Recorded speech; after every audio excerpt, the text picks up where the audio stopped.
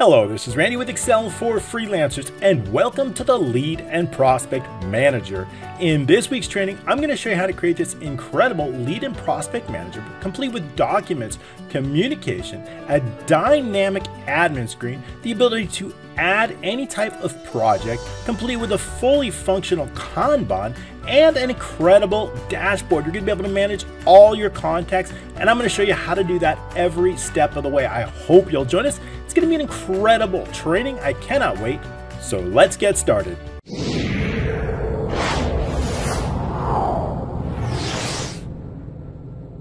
All right, thanks so much for joining me today. I've got a really incredible training, the Lead and Prospect Manager. Any type of sales application or any type of company who deals with sales, customers, contacts can use this, and you can create it from scratch. And I'm going to show you how to do that. I'm going to show you how I did it, and you can be able to do your own, or you can download this for absolutely free using the links in the description, either with your email or Facebook Messenger. Customize it however you like. I'm going to show you all the fundamentals of how I made this application. So I hope you'll stick with us on this incredible training. Now, I do these for free each and every week. All I ask is just a few things. Go ahead and click that subscribe button, and we'll make sure to hit that notification icon bell. That way you're going to be alerted each and every week for my new, original, and unique trainings with free workbook download. I hope you do like these trainings. I do a lot of VBA, but it's often intermediate to advanced, and a lot of people have been asking me, how do I get the basic VBA, or how do I get intermediate VBA, or my skills,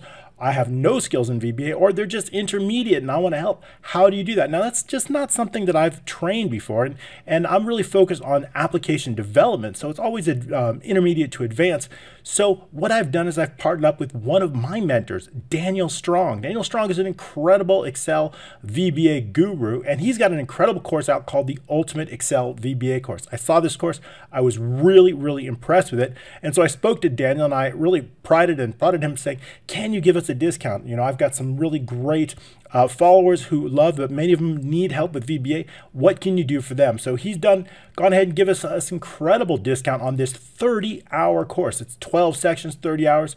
An amazing course that goes into every bit part of VBA. Even if you have no experience at all with VBA, this is the course for you. So I've partnered up with him. He's given a great discount, a ton of bonuses. I'm going to include the link down below. So let's go ahead and support Daniel. He's one of my mentors, and he helped me getting started. He had courses way before I ever did. So I'd really like to show him some love and get on this course. So that's Daniel's course, the Ultimate Excel VBA course, so I hope you'll pick that up. All right, so much. Let's get started on this training because I've got a lot to share with you. We'll go over a high-level overview of why this application is important and how you can make it your own and how you can leverage this and start creating your own applications and sell them. Of course, my goal here is not just to teach you Excel, but to make you successful with Excel, and it's with applications just like this, right?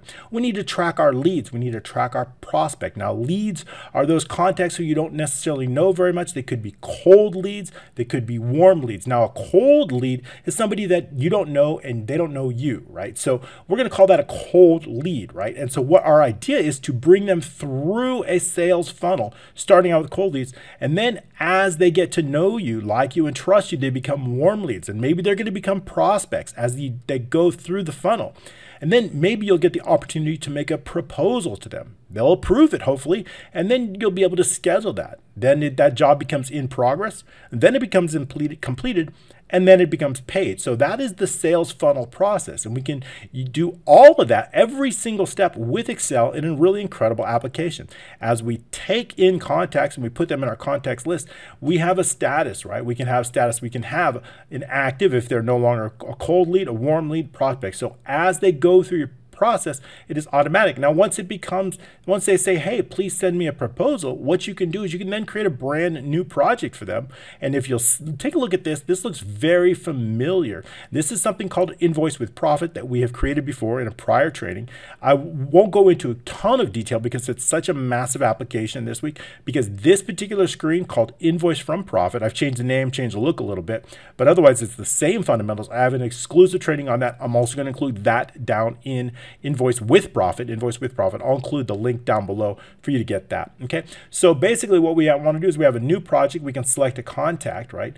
And we can set a default, right? What is that? Are we proposing it? Is it scheduled? So we do a proposal, right? And we call it proposal, and then we can propose. Let's say we have some kind of an auto mechanic, right? And we want to give them a proposal for an engine clean. We can give them a proposal on that date. And then we can say a technician's going to do it. So $100, right? So we can save that project. And then let's say the customer says, oh, you know what? That's a great idea. Why don't we go ahead and schedule that? So you just need to change the status to scheduled, and it becomes scheduled. And then, of course, as you do the work, it becomes in progress, completed. And then when they pay it, then they can just mark the amount paid. So they go ahead and pay it, and then it becomes paid. And we save and update that project. And then our Kanban is what we're going to do. When we refresh the Kanban, it's going to show all that information. It's going to show which projects are paid, which are not paid, how much is the total, and it's going to show a lot of that information there as we go ahead and update. So the cold leads don't have anything. They become warm, then they become prospects. Then we make a proposal to them. And then, of course, we do the work. We'll schedule it. We make it in progress. It becomes in progress. And then, of course, we can show it completed. And then as they pay it, it'll show paid, and we get a total paid. So the total completed, total paid will show up here. So everything here is just set up automatically, and I'm going to show you how to do that, of course, inside this application. Now, it's a fully dynamic admin screen. What I like that is if we decide that we want to change the color of the warm leads or something, it is a fully dynamic. Maybe we want to change the warm leads to this darker yellow or something like that, or light green. We can do whatever we want here. Let's say we want to change warm leads to this light yellow. All we need to do is just go into the Kanban, refresh that, and it's automatically going to be fresh. So now warm leads are that thing. So it's fully dynamic. I'm going to show you how to convert that background color to these shape colors very, very easily. It's not a lot of coding on that one. And then, of course, we've got a dashboard. We'll be able to show the sales funnel. We're going to be able to show this particular dashboard. Of course, we're going to have some slices in here, a timeline, and we'll show you that actually timeline here. And then project status summary, how many projects are proposed, scheduled, and this is just for projects. And then, of course, we'll want to know the ever so important, the customer acquisition cost. What is the actual cost of the acquisition, right? We're going to be able to track expenses as well. I didn't mention that, but that's just a little bit of a table. It's not a huge, big deal there, but all I have here is a table of expenses. So I want to know what our expenses are. What is our actual cost of bringing those customers in? So we're going to go over that. That's a very important metric in applications like that. We want to know what the cost of these customers are. And basically, if we have 1,500 in sales and we have 34 new customers, we've got our customer acquisition cost is $42 per customer, or $42.33 CAC, customer acquisition cost, and the project summary. All right, so we've got a lot of this. If I do move fast, and I tend to move fast, I know that, I can see that. Got some pivot data here I'll show you. All you need to do is just slow down the video, change the video. Of course, I'll try to slow down. I do want to slow down as well, and I'll do my best to do that. But you can also slow the video down to 0.75 or 0.5, and that way I'll talk slower. Automatically, it'll force me to talk slower. So that might help too, because I know I get excited. I love sharing these applications with you just so much. I get excited, and I tend to talk fast. Okay, so let's get into it. Let's just see how we do that. We also have a really cool search by. We want to search by our contacts. We don't know. We maybe want to know what our contacts are. So maybe we want to know which jobs are in progress. So we can do a search by in progress, and it'll show us these 4 contacts have in progress. We can clear the filter. We may want to search by contact name. So if we search by FR, we can search by FR by contact name. So I'm going to show you how to do this dynamic search by very, very easily. And yes, just a few lines of code on this. So it's really, really a great feature. Lots to show you. So let's get into that. Okay, so we've got this feature, and of course, we're going to be able to add a new contact. We'll be adding name information here, save the contact, and of course, delete the contact. When I select a contact from this list, it is going to load up automatically. Contacts, we'll be able to add documents for those contacts. Let's pick Peter Parker's got some documents. We'll be able to review that document. We'll be able to see a specific thumbnail of that document if it's available. And also we are going to have the ability to add additional communications onto this. There's so many features onto this. So if we add a communication, maybe we want a phone conversation, maybe we sent an email, maybe we had an online meeting or an in-person meeting, we can do that. So all we need to do, I should probably add a date picker there on that. So we can simply add one there, like a phone meeting, and then check, and it's automatically going to be saved, right? If we just want to add a message here, phone message, left a phone message, we can just simply select it and then save it, and it's going to update that communication. So we can keep track of the communications that we've had with that contact, a full history. It's automatically going to be supported by date. And what that means, if we enter something at a later date, right, and we decide to add that, when we re-add that contact, it is automatically going to be refreshed. So when we see it, it's automatically going to be set to the top. So that means the newest is going to be at the top. We'll be able to add documents, adding any type of document, even pictures. That's from prior training. So we can add pictures onto that. So we know we're going to have that, but to add these pictures and add these documents, we need a central folder to keep track of it. And what I want to do is I want to also be able to track them on a per customer basis.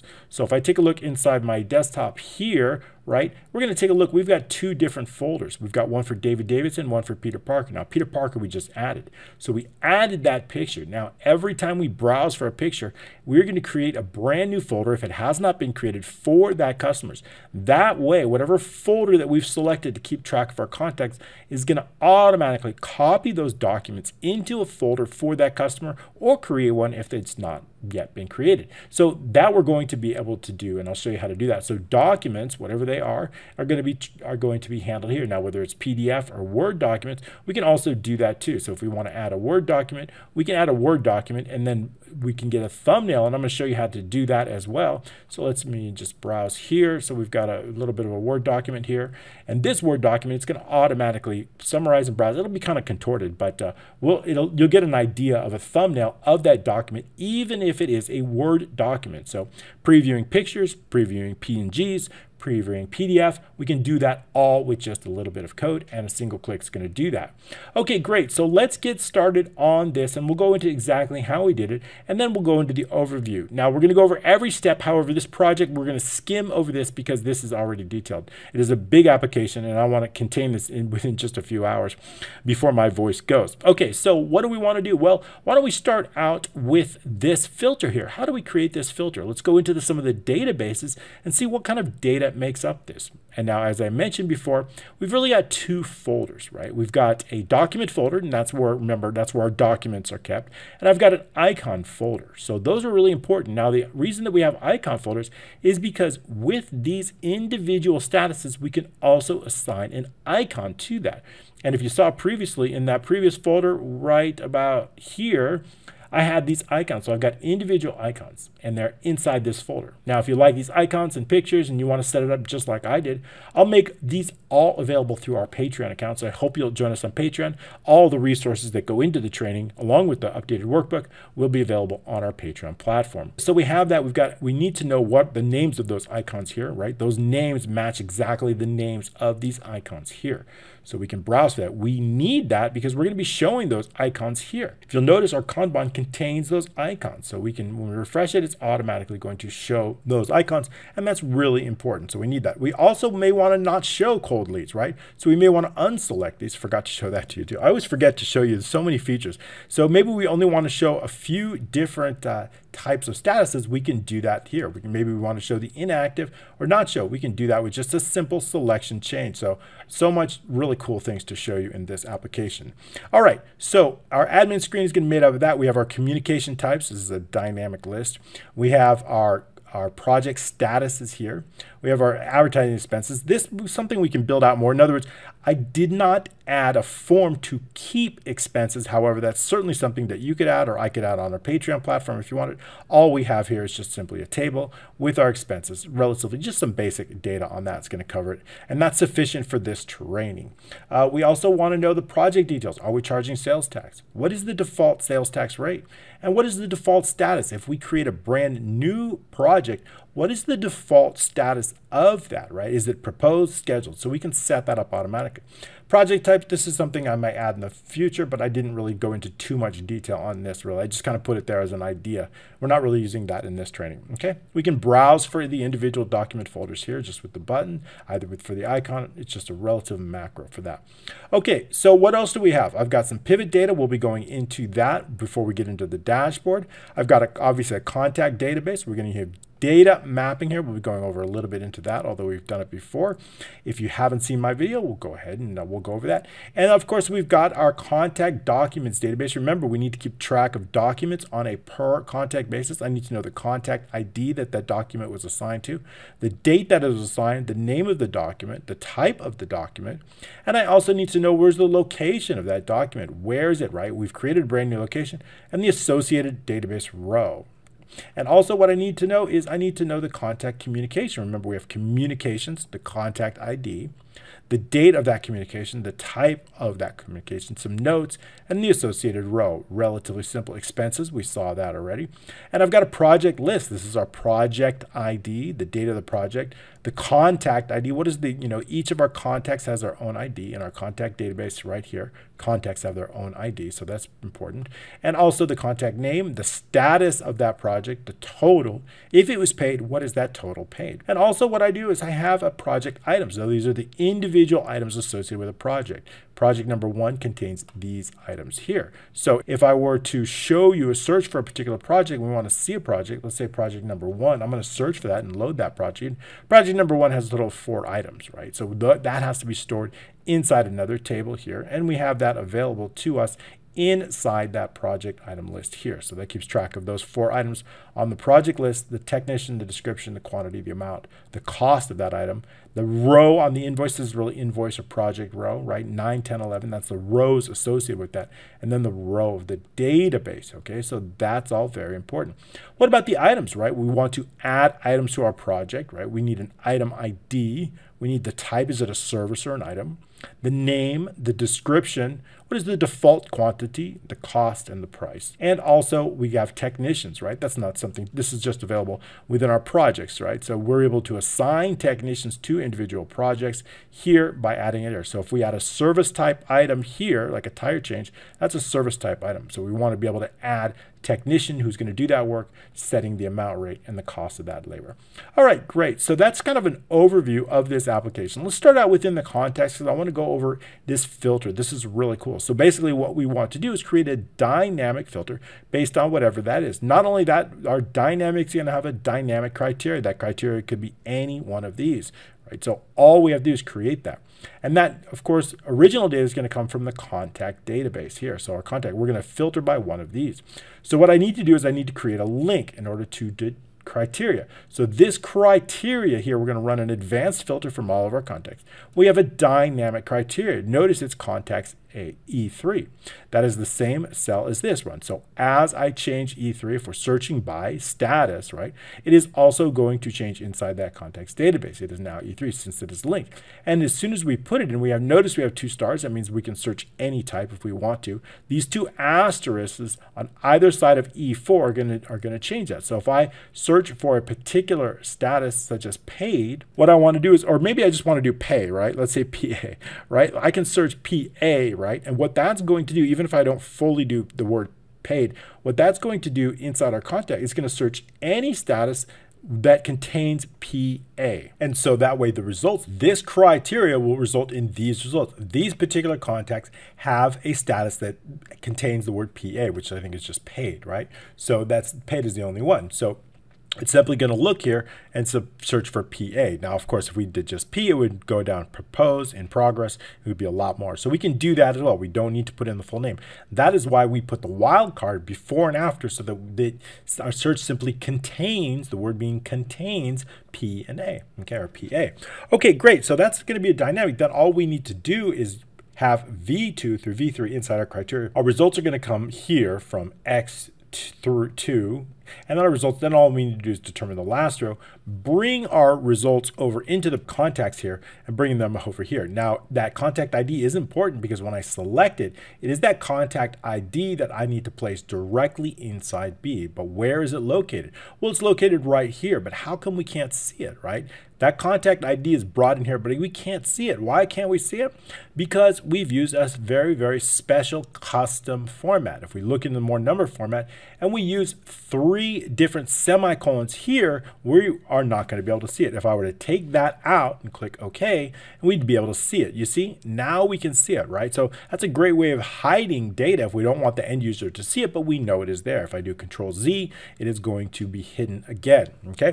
So that's a great way to do that. 3 semicolons to hide it. Sometimes I used to do background. You can do it same colors of background. That works too. That's just fine. Or we can do that type of formatting. Both work well. So that's how we do it. But this one, I'm using a custom background. If we look in the page layout and we delete the background, you see it's just white, right? And all we have to do to add it back in, just simply go into the background here and then add it again, working offline, that's fine. And then just clicking insert. And that's gonna insert the background here. I'll include that picture in our Patreon account, of course. Great, so how do we get this really cool search feature, right? All we need to do is just simply enter some values and it's gonna automatically thing. I've also tied a clear search to this so we can clear the search out. So how do we do that, right? It's very, very clear how we do that and just in a few lines of code. So let's go into that. And I'm going to show you exactly how we do that. Of course, it's all going to be on change event based on E4. When we make a change to E4, that's when we want something to happen.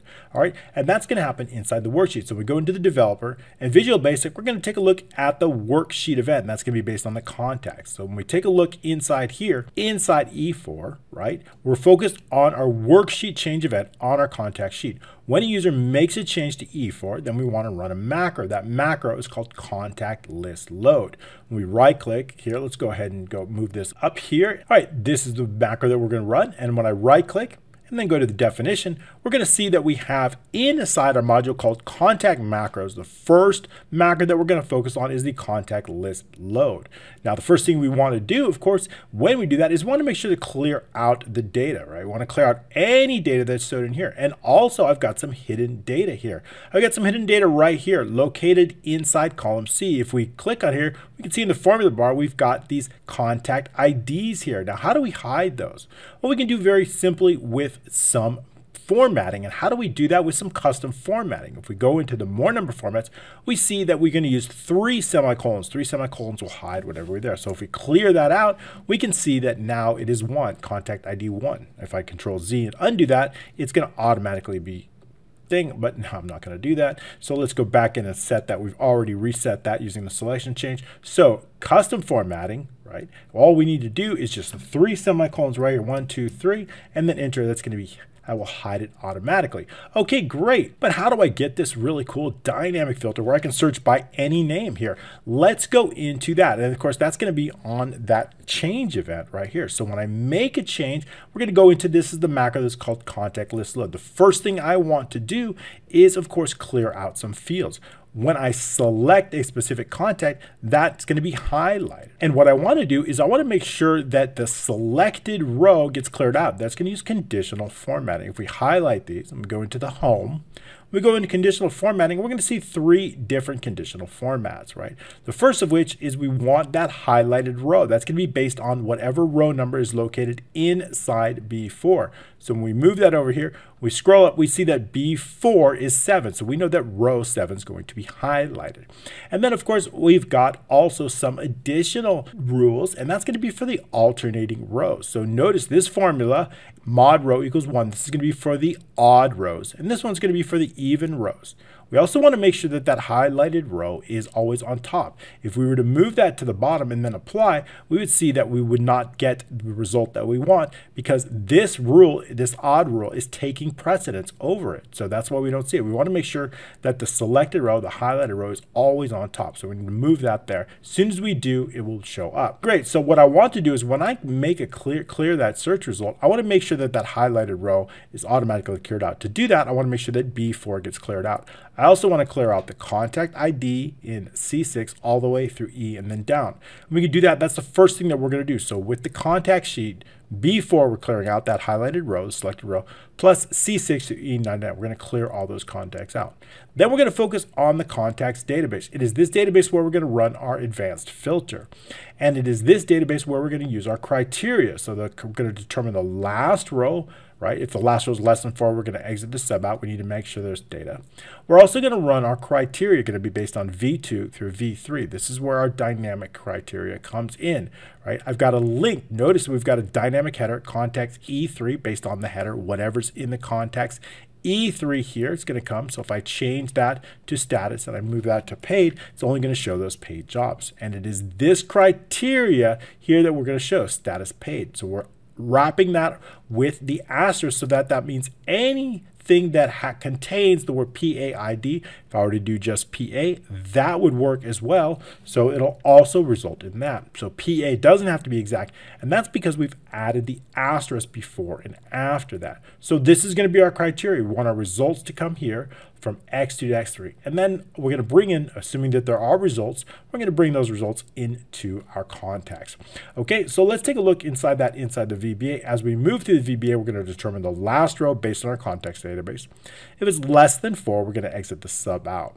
We're then ready to run our advanced filter. We're going to be from A3 through N using those header rows. And we're going to use that criteria, as I mentioned, V2 through V3. We're going to copy that range into X2. That's where we want our results to go, and we want those to be unique. Then what we're going to do is we're going to determine the last results row based on column X. If that's less than 3, that means we have no results data. But however, if we do, we can then bring that directly inside our contact string. So the contacts C6 through D in the last results row plus 3. Why? Because our results start on row 6. However, our original data starts on row 3, so we need to compensate for that difference. So we're going to add 3, and we're going to bring over the data. That is it. That is it.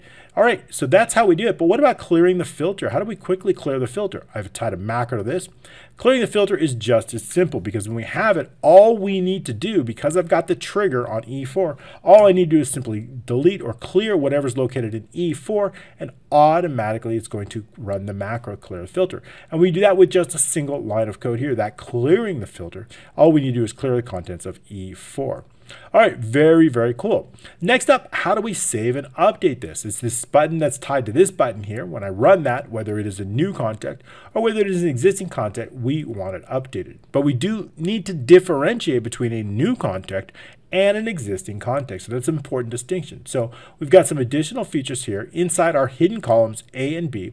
What I want to know is I want to know the row that is associated with this contact. And how do we know? The contact ID is going to be located here in B3. As we load it, what we're going to be doing, and I'll go over the section change of it, I'm going to take whatever contact ID here is, and I'm going to place it directly in B1.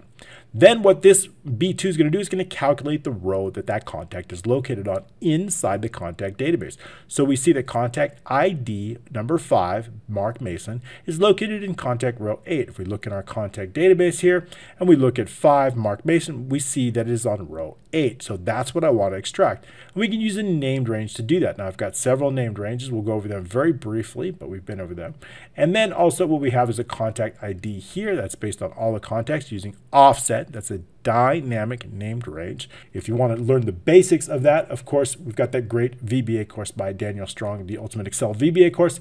I'm including the links down below. So that will help you with these types of named ranges. I've also got contact name and a few other things. So if we know the contact name, we know the contact ID, then we can determine the row of it directly inside here. So we're going to wrap it on if error. We're going to match whatever's in B1 basing on the named range contact ID. We're adding 3 because our first contact starts on row 4, and we're going to return empty if there's an error. So we know that it's row 8. So we know that if there's a row here, then we know it's a new existing contact. However, if we get new contact, we're going to clear out B1. If we clear out B1, it's automatically going to result in an error, which is going to create a blank space, and we know that this is a new contact, so we're going to use that. Also, we're going to determine the next contact ID using the max formula plus 1. That's all the contacts, the maximum of all the contacts, which is 34, plus 1, which is 35. If there's no data at all, it will create an error. So we want that to result in 1, and that way the first contact ID will always be 1. Excellent. So that's how we do that. So that's how we're going to differentiate. So when we take a look inside this,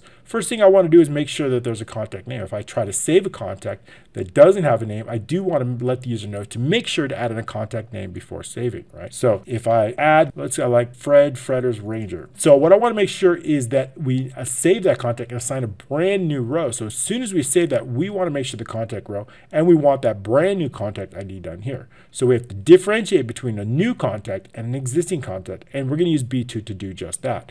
B2 equals empty, we know it's a new contact. We're going to determine the new contact row using the first available row inside the contacts database. We're going to take that next contact ID, as we had mentioned, that next contact ID, and place it directly inside B1. I also want to take that next contact ID and place it directly in column A here. Okay, great. So once we've done that, A can take on that brand new contact ID. We're going to focus on the existing. Existing, all we need to do is extract the row from B2. For everything else, we're going to use data mapping, right? Regardless if it is a new contact or an existing contact, what I want to do is I want to save all of the data inside here. All the data in all these cells, I want to save it directly to that. So that way, if we decide to add a specific cold lead here, what I want to do is, I think this is the default. When I click new contact, I'm going to update that. It should say status, right? I need to make sure that the default brand new contacts will fix that up. New contacts, we want to make sure the default status goes into N5, not M5. So I'll make sure when we get to that macro, I'll make that update. So I want that status to show here, prospect, okay?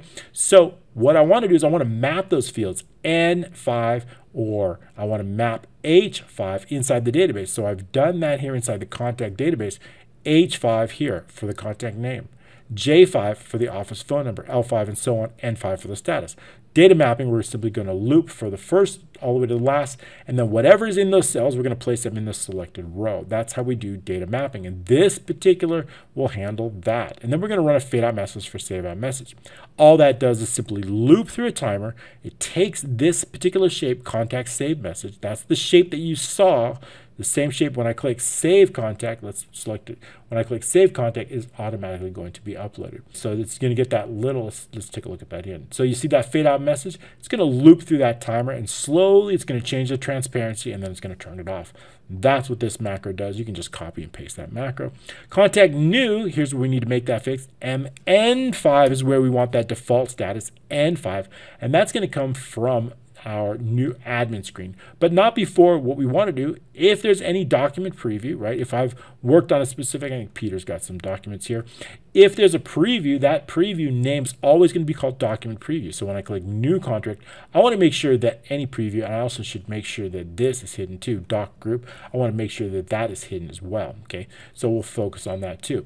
Okay, so I want to make sure the document preview is done. So that document preview, we're going to delete that. Okay, I also want to, that shape that you saw, I want to clear a bunch of cells, so we're going to do that. L11, I want to put the current date. L11 is actually our created on date. And again, we're going to set that status to in progress. Right now, when I do new contact, you see cold lead doesn't end up in M5. It ends up in N5, which is exactly where I want. New contacts, I want to default to cold lead. How do we know what to default it to? Well, we set that up inside the admin. It's going to be based on directly whatever is in here. That default here is going to be cold lead. I should justify that here so it's cleared. And so this is our default, cold lead, right? If I change it to warm lead, right, and we go into context and we do a new contact, it's going to change to warm lead. So we want to set that default. I want to set that created on, and I want to also hide that shape there. So dot shapes, if it exists, dot shapes, and then I'm paste that in the document group, dot visible equals MSO false. And there's another one I want to probably hide too, which is, let's see here. I'm going to copy this, and then I can't remember the name, paste that in there. And that's, we have some, let's take a look at Peter. Peter's got some data. It's this one right here. You see this group right here? This is for communication. This allows us to delete a communication or save a communication. It's this COM group. That's the one I want to hide also, right? What I'm trying to do, if I do new contact, I want this to be hidden. Right? So the best way to do that is to just hide it on new. So when I paste this name in here, communication group or COM group, right?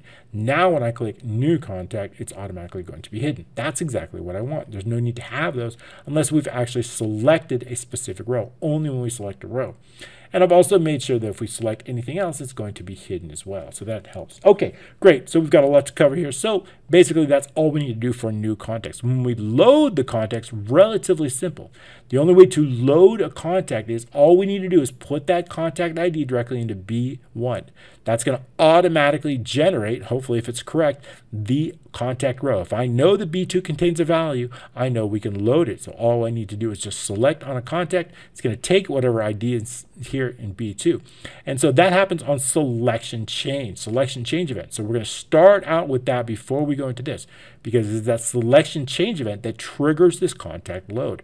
And that's going to happen from the context. We're going to focus on the worksheet change event, selection change event, right in the contact sheet here.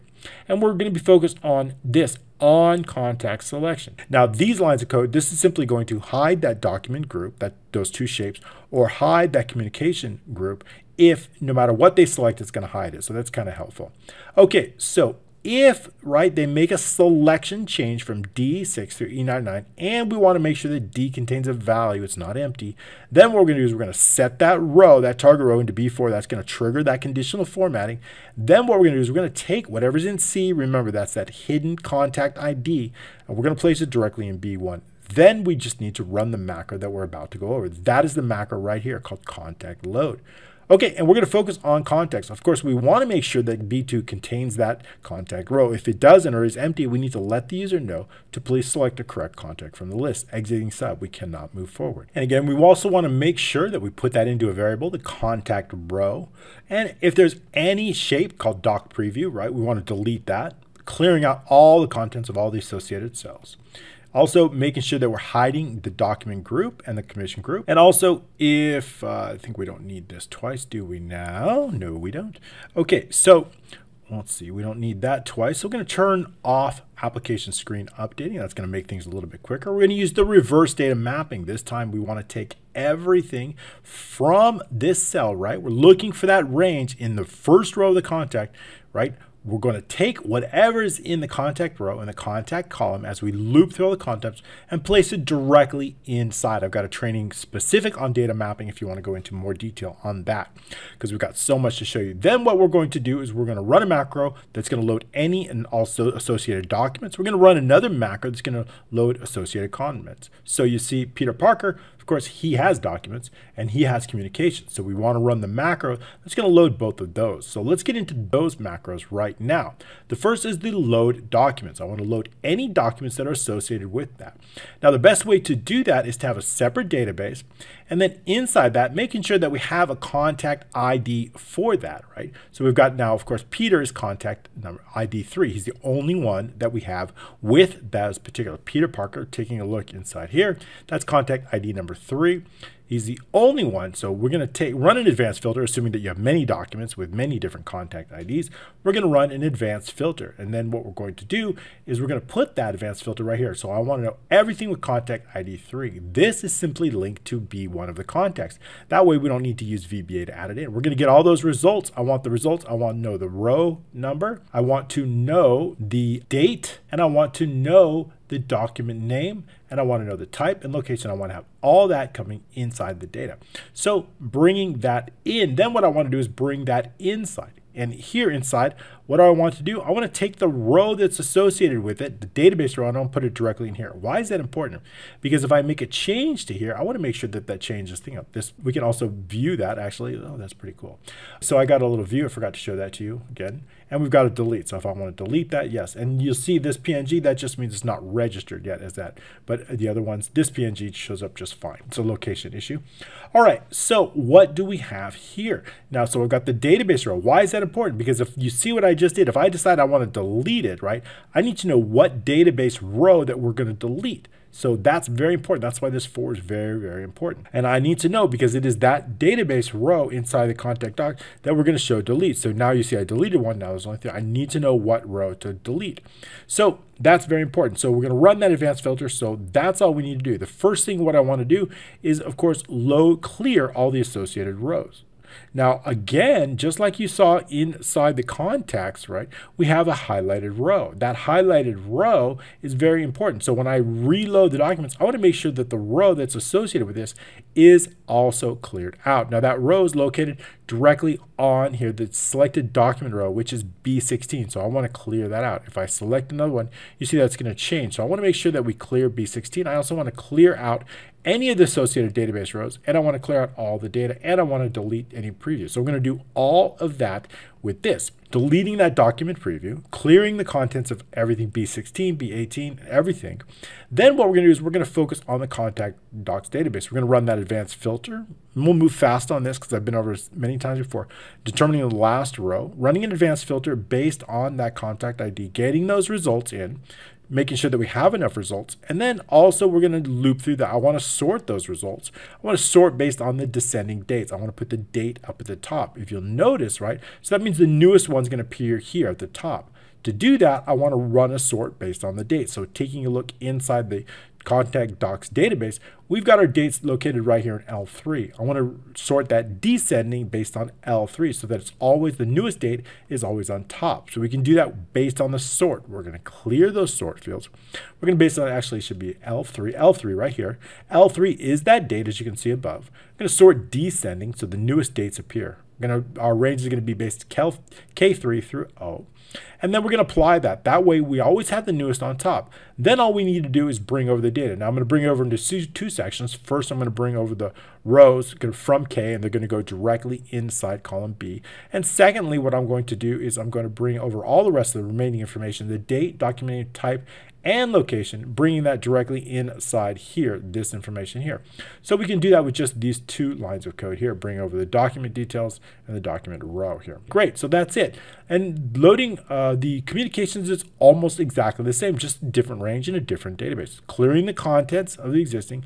Now in this case, what we did is we put the database row located right here inside, I forget where, oh, put it in S. I put it in S, right? So that database row, again, formatted with those 3 semicolons, you can see it up here, right there, but you can't see it inside here. Actually, if you double click it, you can see it, which is kind of nice. So you can see it, but only if you double click it. Now, of course, if you're in VBA, you just securing and releasing these applications, all you need to do is just lock that down, making sure that user interface only, which is going to allow the VBA to make changes, but the user will not be able to make changes to those cells. So we've got the row that's associated here and then hidden here, and we've got the information here. So again, we're going to do exactly the same thing as we did, but this time we're focused on our contact communication. We are going to simply have a link to the contacts. We're going to run our advanced filter. We're going to sort by date, this time on K3. We're going to bring those results in. There's repetition here, so I'm moving a little bit quicker. Getting the last row, running our advanced filter, I2 through I3, KN2, right? Getting all those results, making sure that we have those results. If we do, then we're going to sort based on that date, K3. We're going to sort descending, and we're sorting based on that range. Then all we need to do is bring in all of the data, including in column S. Column S is going to contain our row number. Okay, so that's it. That's all we have to do, communications. But now what we want to do is we also have to update that, right? So I make a change. You saw me do that, right? If I make a change or I make an addition, I want to make sure to be able to update that. So if I put in a date here and I select that row, I want to be able to update that, putting in a phone. And if I click this button here, if we take a look at this, it's going to automatically save that. Okay, so if we take a look inside here, we see it's a specific macro that's been assigned to that. Right click and seeing that macro here, assigning that macro, we can see that it is that macro called communication save update. So it is this macro that's tied to that button. This is the next macro, right? We've already done the load comment. So this is the next macro in order that we want to go over. All I want to do is I want to make sure that B2 is not empty, right? That's very important. If I do a new contact, right, and I try to save it, there's no contact ID, right? So I want to make sure that we don't allow the user to save it, right? Please save a contact, right? There's no contact associated with this. So the first thing we want to do is make sure that B2 contains a contact row. This will only happen when the contact is saved, right? So that's very important. We want to make sure that there is a contact, right? So that way, if they then, now that I've selected an existing contact, we can quickly and easily save any communications just by that. But we want to make sure that have that. So we want to make sure that they save a contact first before adding the communications. And also what we want to do is I want to make sure that B5 does not equal empty. Please add the details in the communication row. We need to have a selected row. I need to know what row they've selected. That selected row is going to be based on whatever's in B5. When I make a selection change, B5 is going to take on that communication row there. So B5 will happen. So that happens on selection change. Okay. Selection change, I also want to display this group. It's going to allow us to delete, or it's going to allow us to save inside with those two buttons, those communications, very, very easily. So we want to make sure that B5 contains a selected row. If it doesn't, we don't know what row to save. So that's very important. If B5 is empty, we'll let the user know to please selected row.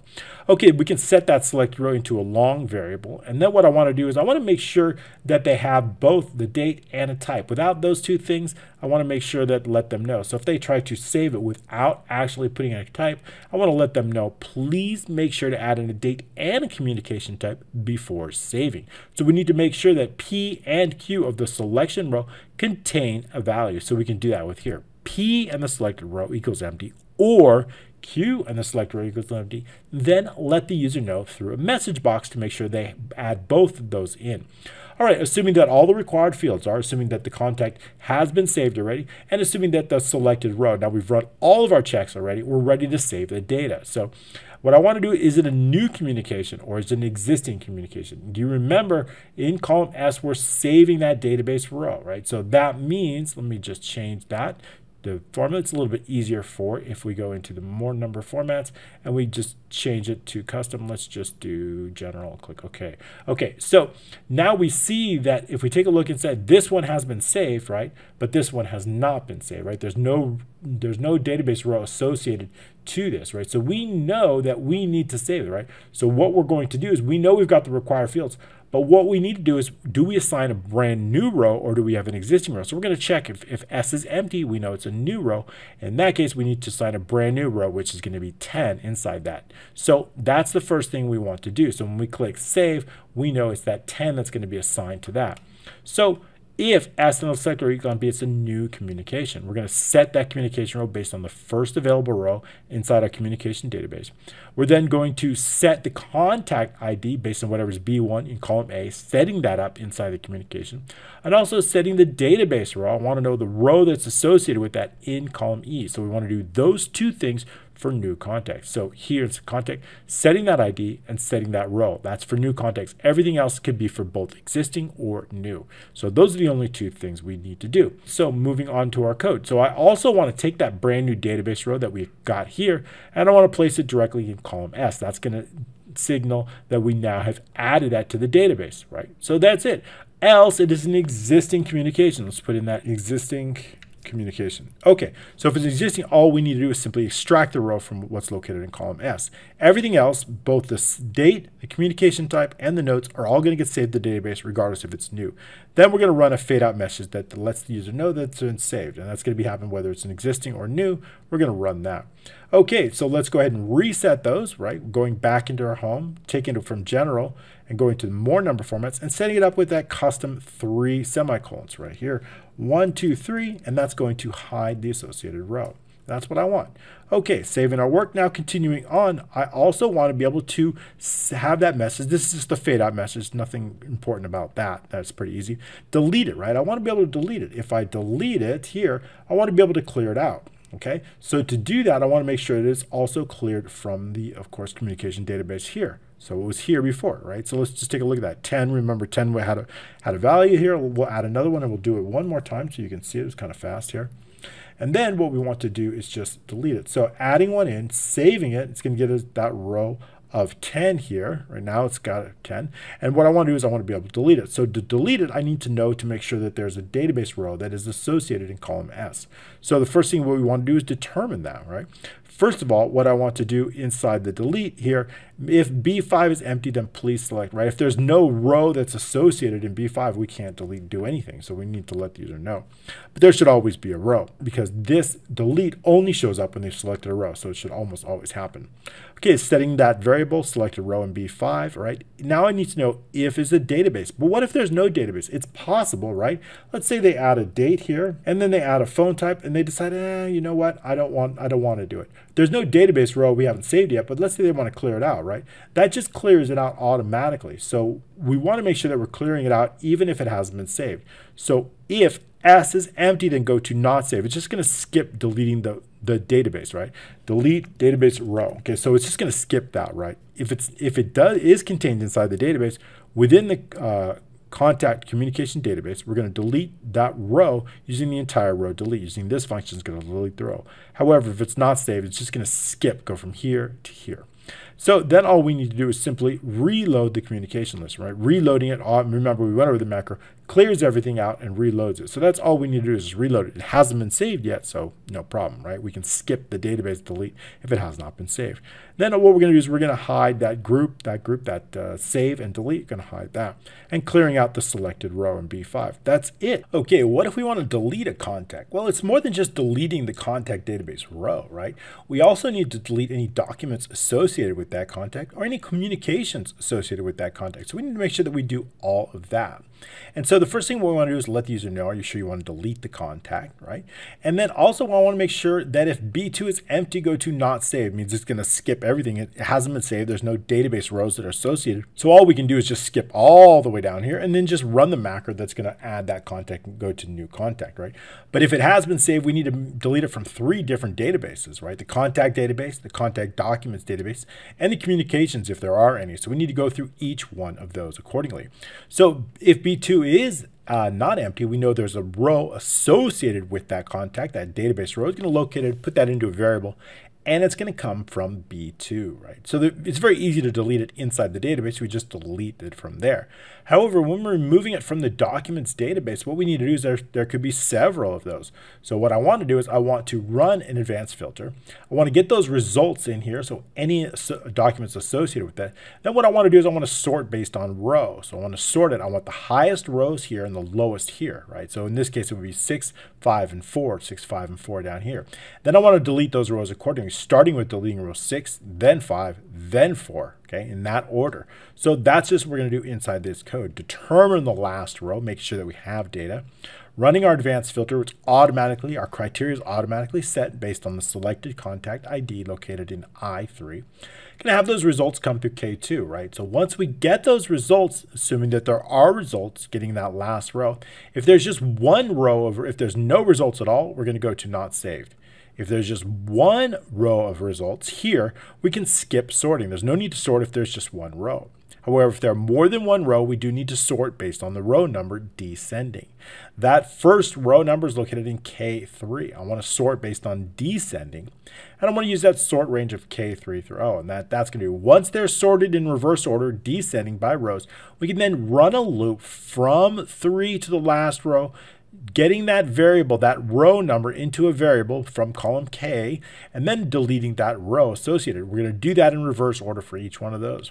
We're going to do the exact same thing for communications, except this time our row is located right here in N, reversing the order here from 10 to 9. We're going to get that, and then we're going to delete rows 10 and 9. I did it in a sample just a minute ago, so we can see that. So that's all we're going to be doing inside the code with communications. Exactly the same thing, running our advanced filter, making sure that if there's no data at all, skipping everything else. If there's one row of data, skipping the sort. I've just separated single row 2, because we can't have, in the same macro, we can't have both single row and single row. They need to be different, so I've named them differently here. Okay, just to give a different name, that's all. If we have just one row of data, we can skip this sort and go to here. But if there's more than one, we're going to run that sort. This time our sorting here, a range, is going to be located on N3. That's the one we're going to sort descending based on that row number, running that range, and then of course deleting each individual row in a loop. That's it. That's all we have to do. And then the last thing is just run the mac layer. That's going to automatically clear any of the contact details. That is it. That's all we need to do for context. Next up, we're going to focus on the documents. How do we add a document? So we can select any type of document here if we want, no matter what it is. And then also what we want to do is we want to take a look at this. Then what we want to do is we want to make sure that we can view the document, open the document, and delete it, even if it's a Word document. So if I've added a document here and I want to see it, all I need to do is just click open it. It's going to open that automatically. I also want to be able to preview it and then delete it on a click of a button. So how are we going to do all that? Well, that's going to be located in a module called contact document macros. So we've got different variables here, which we'll go over. Keep in mind that we have a doc file as a file dialog. Going to focus on the context. Remember, we don't want to be adding documents unless we've actually saved a contact first. So that is critical. B2 is going to let us know if that's empty, that contact has not been saved. What we're going to do is I'm going to make sure that we have a correct documents folder, right? All of our documents are going to automatically go into a single folder, and we've set that up inside the admin screen. It's my desktop here. I want to make sure that.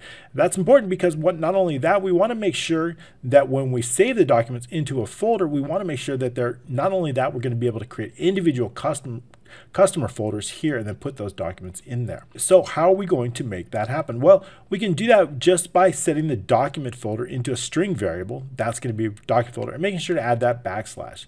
We do want to check to see if it is empty or if the document folder is empty. If not, let the user know to browse for a document folder. That's just simply going to run the macro that browses for that document. Relatively simple. Then what we want to do is just run another check. If it's still empty, even after we've given them a second chance, then we can exit the sub out. And of course, we want to assign that variable, making sure that we have that full file path, including the backslash, inside this document folder string variable. I also want to set the contact name. That's very important, located in H5 of our contacts, because I want to create a folder, if it has not been created, based on the name of that contact. I want those individual folders with the contact name. That's going to keep things very, very organized inside your main folder. So to do that, we want to make sure to put that inside a variable called contact name. I also want to know what row the document is set in, the first document row. Remember, we've got a document database here, and I want to set the first available row. I want to be able to add that row, making sure that we have the first available row. I also need the contact, the row associated here, right? What is the row that we're going to be adding to it here? The first available row here. So we need to check for that first available row based on column G in the upper row. Here's the database row. So I need two rows. One associated for the database, one associated for on the contact sheet. So we need those two rows. And what we're going to do is we're going to set the document file to the application file dialog. We're going to use a file picker here. We need to pick a file picture. It can be any type of file at all, picture, document folder, whatever. So we're going to keep it open. So we're going to let the user know with a title called Browse for Documents. Since it is any type of folder, we're not going to add any type of filter on it, right? We're going to use the wildcard, the dot and the wildcard period here, and that's going to denote any type of file. Sometimes we use picture files where we specify this as JPEG, JPG, or GIF, or PNG, but in this case, it's any type of file. So just one file at a time, so allow multi-select, that's going to be false. If they don't select anything at all, this .show is not going to be -1. So if it's not, we need to skip and go to no selection all the way down here, which is just going to nothing, exit out of the sub. If they do select something, what we're going to do is we're going to call that's going to be the selected item 1, right? Is that first item that they've selected. The directory of that's going to be the file name, right? This in itself is the full file path. So right now I just want to extract the file name only, just the file name, including the file extension, and place that into a variable called file name. I also want to set the full file path, right? What is that destination path? Where do I want to copy that to? It's going to be based on the document folder, the contact name, and a backslash, and the file name, right? That is the destination file path. That's where I want to copy it to. I also want to check if that file path is the same as the selected file path. What does that mean? That means the destination path where you want to put it is the same as where it already is. So in that case, we don't need to copy it over anywhere. It's already in the folder where we want to put it. That's certainly possible. So then we can skip copying it over any folder. It's already in the correct folder. So we're going to go to incorrect folder. It's going to skip that copy and everything else. So however, if we do want to move it to the existing folder, but there already is a document with the same name inside that folder, what we need to do is we need to then delete that document. So we can do that with this, just checking to make sure it is with if the document folder, contact name in the VB directory equals empty, right? Oh, this we're checking to make sure that we have a folder. I want to check to make sure that the folder exists, right? If the folder doesn't exist, right, it's empty, then we need to make it here using make contact name folder. This is going to create the folder if needed for the contact, not the year, right? That's the contact. So I want to make sure that we create it for the contact. So now we've created a folder for the contact if it doesn't exist. Now we're going to check to see if that file path does that actual file contained in the folder. If it already exists, then I want to delete it using the kill file path. Delete it if it exists. Now we're ready to copy it from wherever they've selected the location into the folder, and we can do that using file copy. It's going to take that selected item, that original path, and send it over to the file path, which is our destination, our new path. Copy the file to the new path. That's it. That's all we have to do. Now what I want to do is I want to add information both to the database and the information down here. So I want to add the date, the document name, the type, and the location here. And I also want to make sure that we're going to be adding it inside the database located here. ID, date, document name, type, and location. So I want to add both of those things here. So we can do that here. We're going to focus on the document row. B16 is equal to the document row. That's that selected row. I want to put that inside the document row. So I want to take that document row and I'll place that select row inside B16.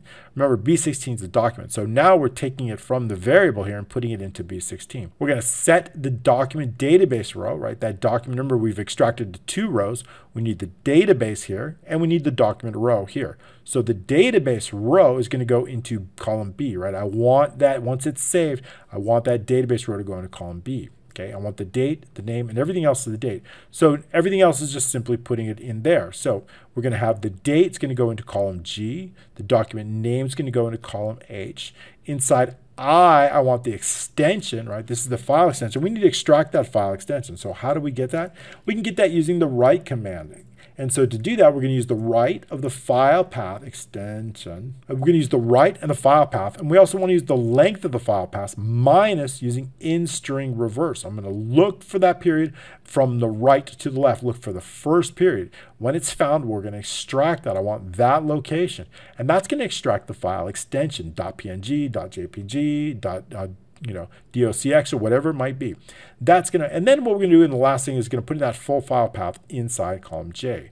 That's going to save it for the context. However, we also want to save the docs to the documents database here.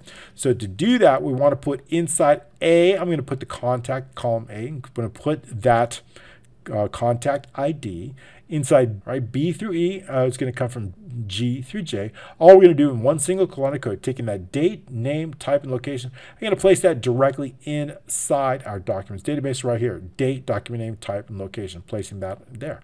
And lastly, we just need to place F as that row there, that row. And that's going to come right here. F is going to take on that formula equals row. We're placing using a formula and not a fixed number, because if we delete rows above it, we want it to be automatically updated. And then also we're going to run the macro that previews the document. That's going to show that preview, and that's the macro that we're going to come up next. And that is the macro that when we select on something, we want that document to preview regardless of what it is. So all we need to do is simply select on it, and it's going to automatically update there, just like it did there. I don't want to set it automatically small to make sure it fits in that box. If we add a picture, I want to make sure it's regardless of the type or anything, whatever type of document it is, we want to make sure, even a PDF, let's pull this PDF here. And so what I want to do is I want to be able to add that PDF regardless and make that thumbnail. That is the preview. As soon as we add it, we want that thumbnail to appear here. So how are we going to do that? Well, we can, first of all, I want to make sure that any document that already exists, we're going to give it a name automatically called doc preview. I want to make sure it's deleted. And I want to make sure that we actually have a selected row, right? We need to know what row, is it this one or this one? I want to have a specific row that we're set up. So what row is that? That's going to be located in B16. So we're going to extract that, but if that's empty, there's nothing we can do. We're going to extract that and put that into a variable called document row. I also want to get the file path. That's going to be located in J. If for some reason it's empty, we're going to exit the sub. There's nothing we can do without a file path.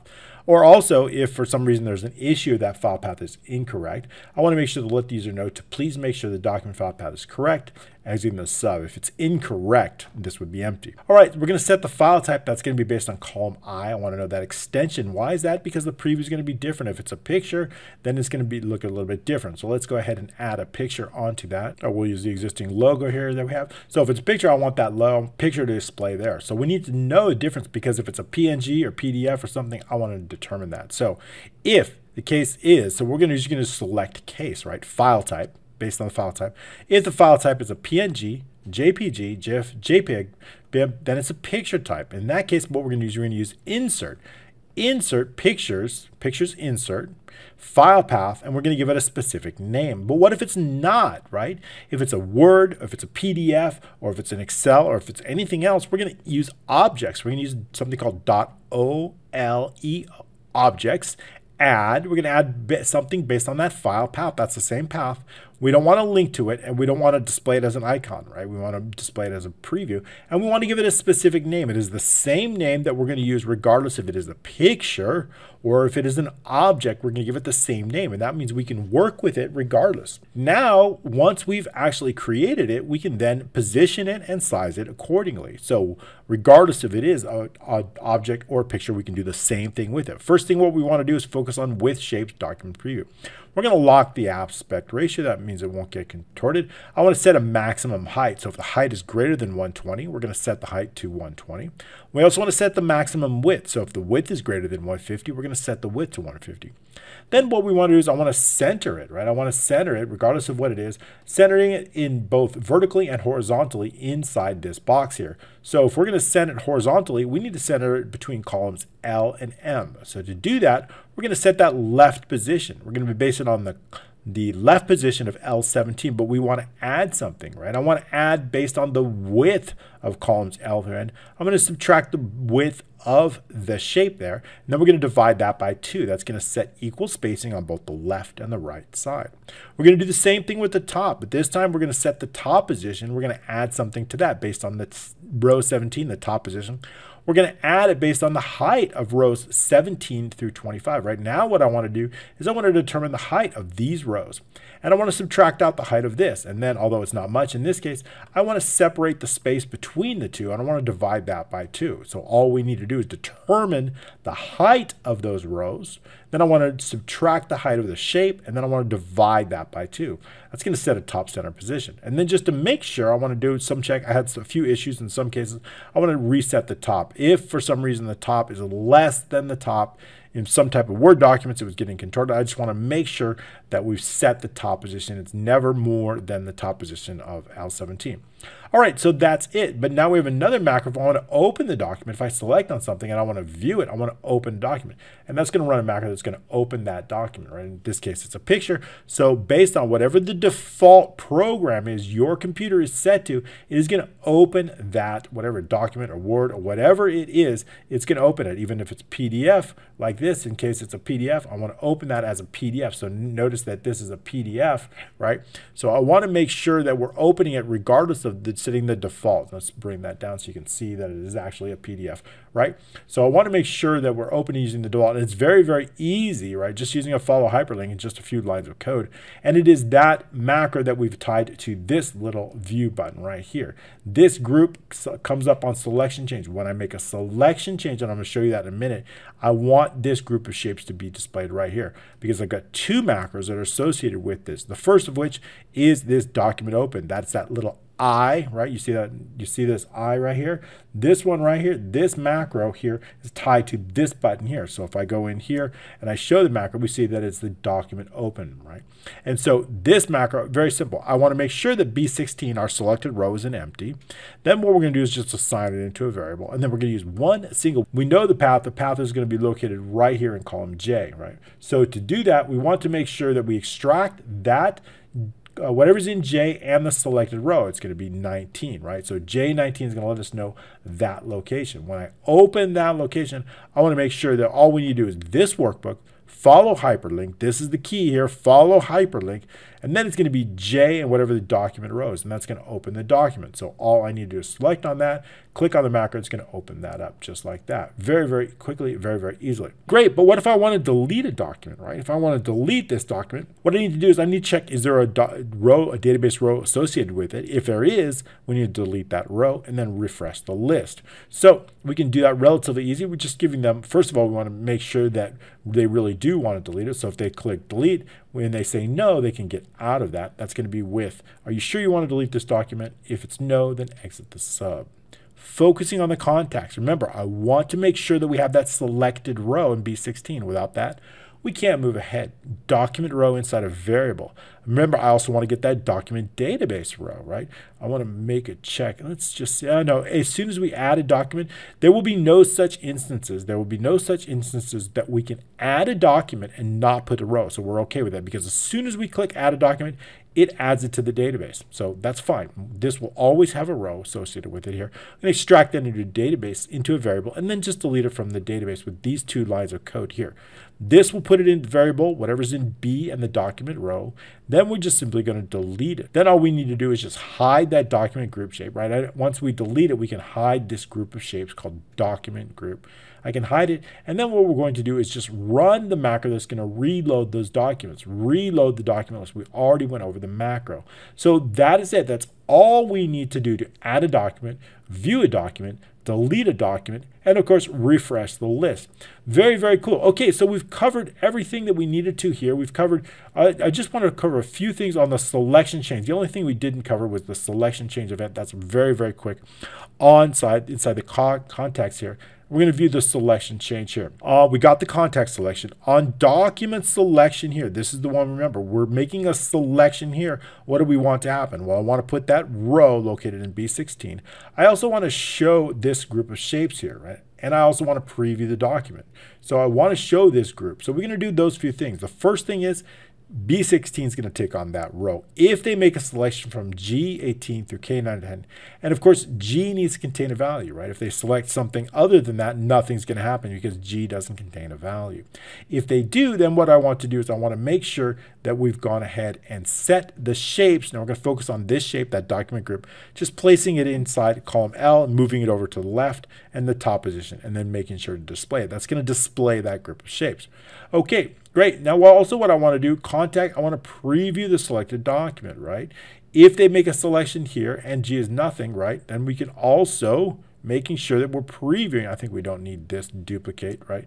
Just to make sure, it's probably a duplicate. We don't need that. We can just continue on, right? We're already inside the selection change. We don't need this. We don't need that. All we need, I think it was just a little bit of duplicate action, right? We already have all this. All we need to do is just run the document preview, right? We've checked everything else. That was fun. Just a little bit of duplication, not necessary. Next thing is all we need to do is run the macro, right? So if I make a selection change on that, we just want to run the macro that's going to preview that document. That's sufficient enough for us. That's all we have to do. Preview the document macro. Okay, run the macro. We went over this. On communication selection, very the same. We want to make sure if they select on a row, if they select on anything within that range and there's nothing inside P, there's nothing we want to do. If there is, what I want to do is just show this group of shapes and base it on column S. So that's all we do here. Setting the target row in B5, focusing on this communication group shape, placing it in column S and showing it up. And then that's all we need to do. We don't need that extra. Okay, we're good to go on that. That's on communication selection there. Cleaning up the code a little bit here. There was a lot of work on this project. So what I started on Tuesday, finished on Thursday, so 3 days. So a little bit of coding while I'm talking to you today. So I'm really happy. Thank you. Don't forget to subscribe. Click that like button. That helps out. Comment below. I'd love to know your ideas. What do you think of this training, right? What should I add more? If you're part of our Patreon community, of course, you can get your own feature, fix, or focus. And that means if you want to see me add a feature, if I left something off, or you want me to focus on something, or maybe something needs to be fixed, that's where our Patreon community comes in hand. When you join our Patreon community, you get that and a whole lot more. So I really hope you'll join us on Patreon. It's a fantastic community where you can comment. I respond to all the comments on there. You get early bird specials. You get PDF code books. You get so much, there's a lot of great benefits and opportunities there. All right, so continue on. So we've been over, right? Now we've covered the contact macros, we've covered contact documents. Now I'm going to cover this Kanban, right? This is a really cool thing. It takes our contacts and the statuses and it puts them directly inside this. So how do we do that? Well, just very briefly, this one we're not coding over, right? But very briefly, all we do when we update this and we save it, right? Here is our context inside here. We have a row associated with that, our contact ID and our contact rows here, okay? So anytime I save a project here, all I want to do is update that contact based on this row, whatever the status is here. So just very briefly, inside our project macros here, we're not going to get into this. When I save an update, I want to extract that contact row from B4, and I want to update that contact based on whatever's in J4. Update the contact status with project status.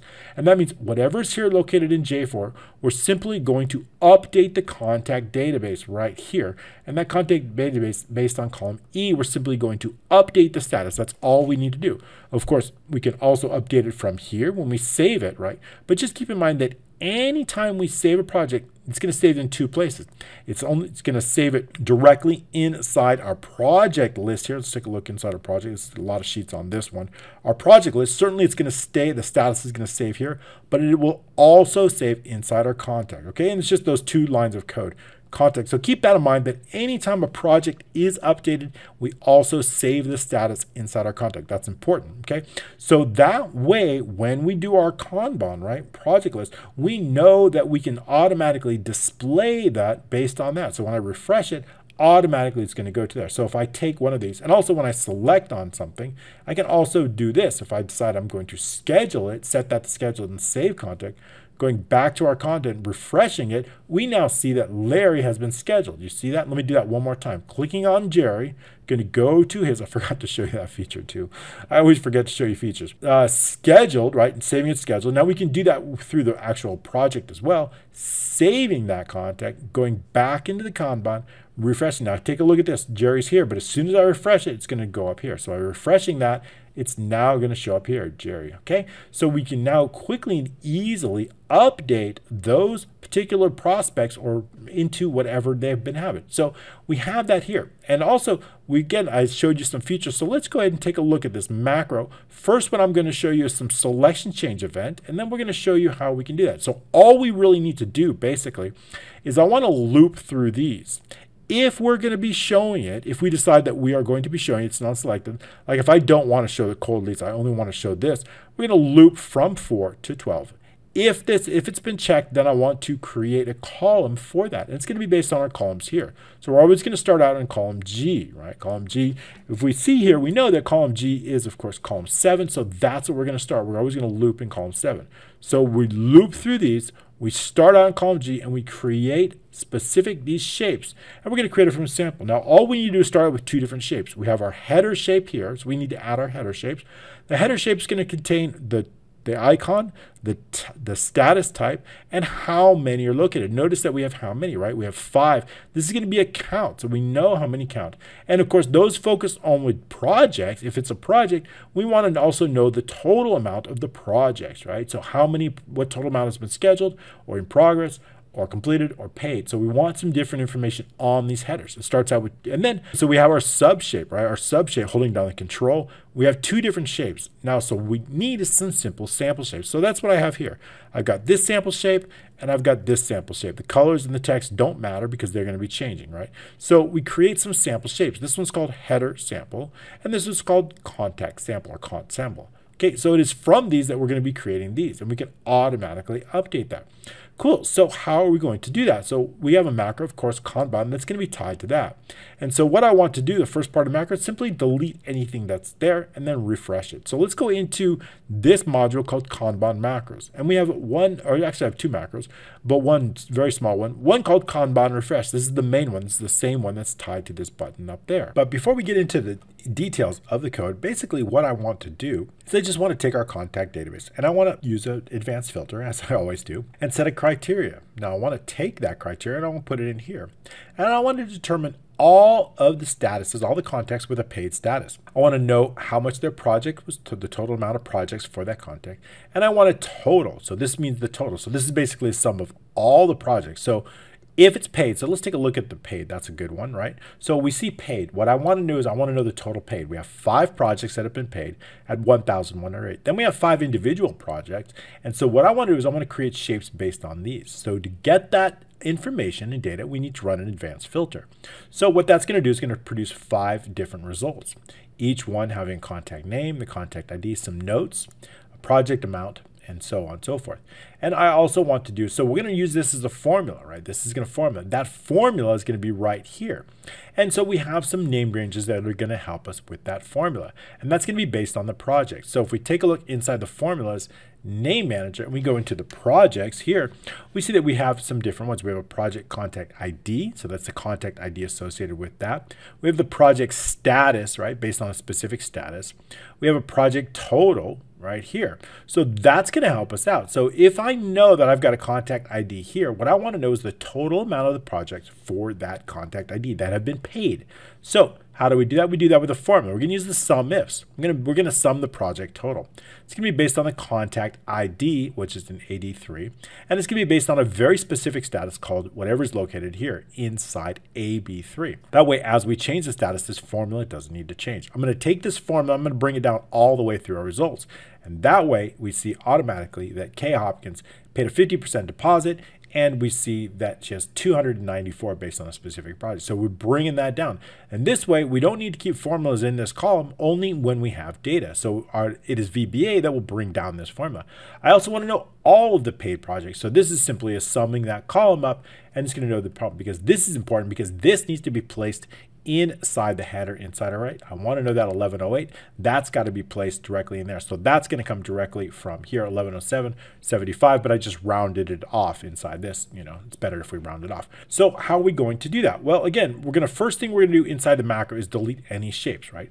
Keep in mind that these shapes have specific names. They're all called, let's get out of there. This one's called contact 30. It's based on the name and the ID, right? 30 is the ID of that contact, but they're all going to start with contact. And notice this one, these headers, going to all start with the word header. Now keep this in mind.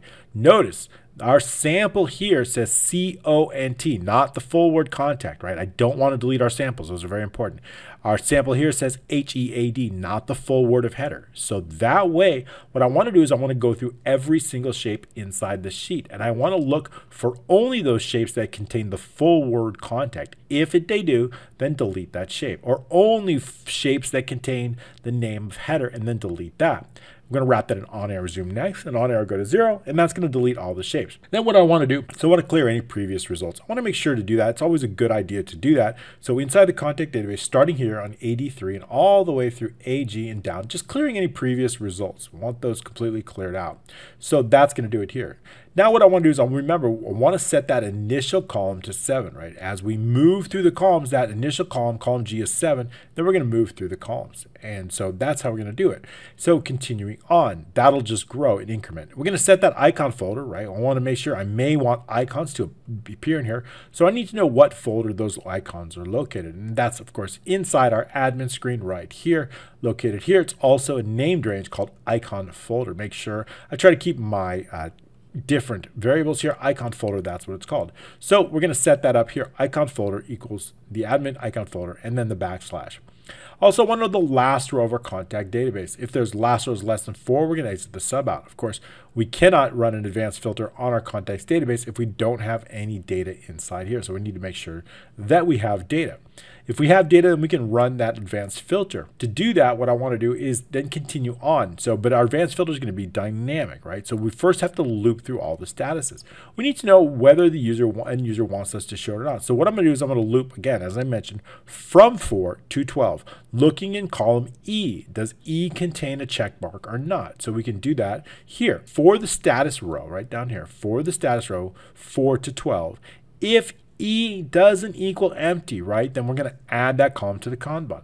First, we're going to set that name, whatever's located in D. I want to set that into a variable. Whatever's located warm lead prospect, set that into a string variable called status name. Then once that is, I want to set the initial left position. That initial left position is going to be based on this column here, column 7, right? So we're going to set that into a variable, both the top and the left position. The top is going to be based on row 3, right? Row 3 is going to where our first here, row 3 here is going to be where our first one's located, our header. So we're going to set that as the top position. Our left position is going to be based on our status column, which in this case is column 7. So setting that initial left position. Once we have the left and the top position, I want to set the icon name. Where's that icon name located? Now you see we're going in order, right? So we know if our first one's warm lead and it's row 6, I'm going to go into the admin screen and I'm going to see warm lead is row 9, right, of column E. So I know we just need to simply add 3 to that. So we can do that here. So our icon name is G and the status row plus 3. That's going to set that icon name. Our icon names are located right here in column G. These names must be the exact names inside our folder, right? That's very, very important, right? If we don't have that, then we cannot, it's impossible to do that here. So we have to have those icon names here. Same names inside there. So once we have that, we've set that into that string variable called icon name. I want to know the full file path. That's simply the icon folder plus the icon name. That is the icon full file path. Once we have that set, what I want to do is I want to set the criteria. Remember, I know we said set that criteria. That criteria is going to come directly from here, and it's going to go directly inside our contact database located right here inside AB3. Once we have that criteria, we can run our advanced filter. So AB3 is going to take on that criteria, that status name. Then we're ready to run our advanced filter, right? We're going to run using our criteria, AB3, all the contacts through M, and then the results are going to come directly inside AD through AF. I want to determine the last results row of column based on column AD. If the last results row are greater than 2, then I want to bring down those formulas, right? I want to bring, if it's last results row is greater than 2, bring it down those formulas. So we can do that with a single line of code. It's going to be simply be AG3 through AG and the last results row dot formula equals AG1. So that's just what I have in here. AG3 and the last results row formula equals AG1 formula, bring down the formula, right? That formula is very good because that's going to be the project totals based on that. And that's only if the results. Okay, now what we want to do is I want to build the header shape, even if there are no results, right? I still want the header shape because I want the user to see, yes, there's no results, there's no values for this. So even if we don't have any data, all right, I only want to bring down the formula if we have data, but I want to add that header regardless, even if there's no results. So what I want to do is I want to set the status quantity, right? I want to know how many were here. How many results did we have here, right? If our last results row is 7 and I subtract 2, I know that we have 5 results, right? Why is that important? It's important because I want to know the quantity. I want to put that quantity, 3, 2, 5, whatever it is, I want to put that inside there. So to make sure, I want to put that into a variable too. So we have the quantity, and I also want to know the shape text. What is the text going to be? In this case, it's going to be warm lead 3, prospect 2, or proposed 5, and then the amount. So we need to check for that. So first thing is status quantity. Shape text is going to be the status name and a new line below, and the quantity. But then what I need to know is I need to know, should I add an amount? How do I know if I should add an amount? There's no amounts with prospects or warm leads or even cold leads, right? But how do I know if there's going to be an amount?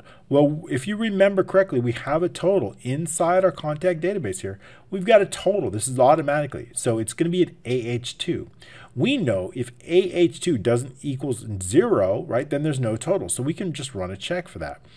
If contact database AH2 does not equal 0, then what I want to do is I want to add to this shape text. This shape text I want to add to that. It's going to be the shape text plus whatever's there already and the dash, and then I want to add in whatever's in AH2. But I want to format that based on it just here. Here's what I want to set a special format so that it's going to have that $ format. That way, when we show that and there is a value, it's going to have this format right here, this particular format. And it's going to show that. So it's going to show that dash, but only for those statuses that contain values. So prospects, warm leads, and cold leads, of course, wouldn't have that because there's no projects associated with them.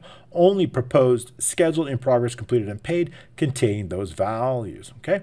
All right. So that's the second up. So that's all we need to do. Of course, that's only if. So next up, shapes, the header sample. Now what we're ready to do is create this shape here. To do that, we're going to duplicate our samples. So this is going to be duplicated, and then we're going to be given a unique name.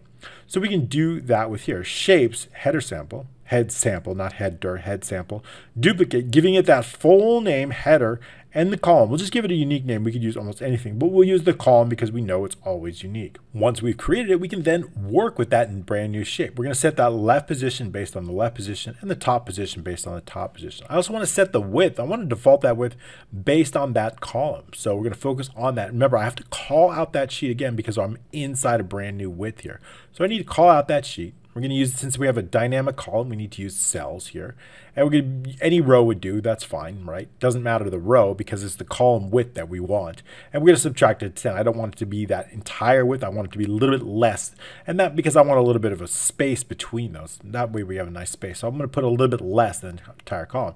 If we use that entire, right, if I commented this out, right, you'd see that it would be the full column here. And it would just be kind of, you see the header rows are now the full column. It doesn't really look good. So that's why I've separated them with that 10. So that kind of looks nice. Okay, great. So to do that, now what I want to do is I want to set that color, right? I want to put a very color, but that color is going to be dynamic based on whatever color the user has set here. So we can do that with a single line of code. We know, right? We know that it's going to be located in column F, that color is. So we can do that with just one line of code. Based on this shape, we're going to set that fill, the for color, the RGB is going to be based on whatever's in the admin column F and the status row +3, right? Status row +3. We know that this is row 8. We know that inside the Kanban, that one is row, I forgot what I was on.